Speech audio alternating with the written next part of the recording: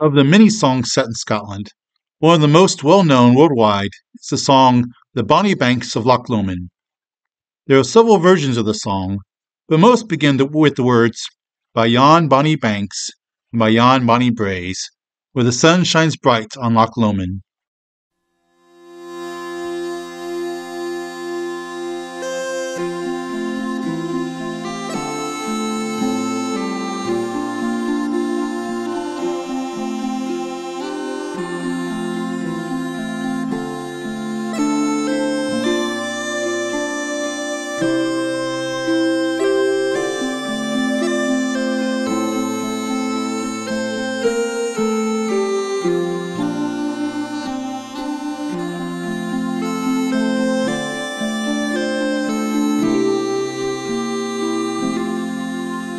By yon bonny banks and by yon bonny braes, where the sun shines bright on Loch Lomond,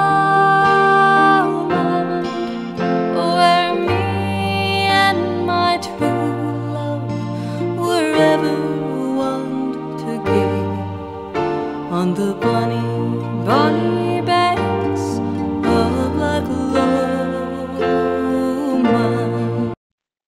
Probably the most familiar part is the chorus, which goes, Oh, you take the high road, and I'll take the low road, and I'll be in Scotland afar ye.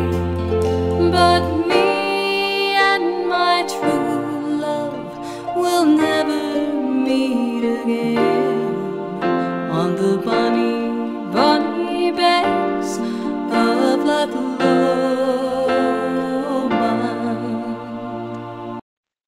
Is this just a lovely tune, often featured in movies and television shows about Scotland, or is there a deeper meaning behind it? For the chorus says, "Me and my true love will never meet again on the bonny, bonny banks of Loch Lomond."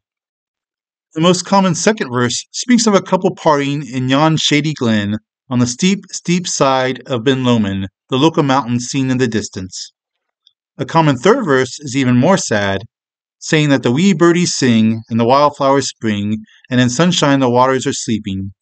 But the broken heart it kens no second spring again, though the waeful may cease in their grieving. Not only are there various versions of the song, but there are also various stories as to what the song is about. But the majority of those stories are a variation of the same general theme, that of a Jacobite soldier captured and about to be put to death. Very briefly, the Jacobites were those who fought for the restoration of King James VII of Scotland, or if you're English, King James II. And later they fought for his son James Francis Edward, who they declared to be King James VIII. The two most famous periods of armed rebellion by the Jacobite forces was during 1715 and 1745, the later being the time of Bonnie Prince Charles and Culloden, all of which is a subject for another time. The song is probably intended to be the words of a captured Jacobite to either an ally who escaped or his lady love. The captured soldier was most likely held in England and about to be put to death, and so spoke of taking the low road, that of death, saying that his spirit would get to Scotland before the other person, who still being alive would need to take the high road, the road of the living. Though not relating to the song, there is another story of death relating to Loch Lomond that I wanted to briefly share. In the churchyard at Luss, a lovely village on the banks of Loch Lomond, there is a unique gravestone. It is thought to be a Viking hogback stone dating to around the 11th century. It is speculated that after one of the Viking raids in the area, a few of the Vikings stayed behind, and at least one of them was buried in the churchyard. Clearly the Vikings also enjoyed those bonny, bonny banks of Loch Lomond.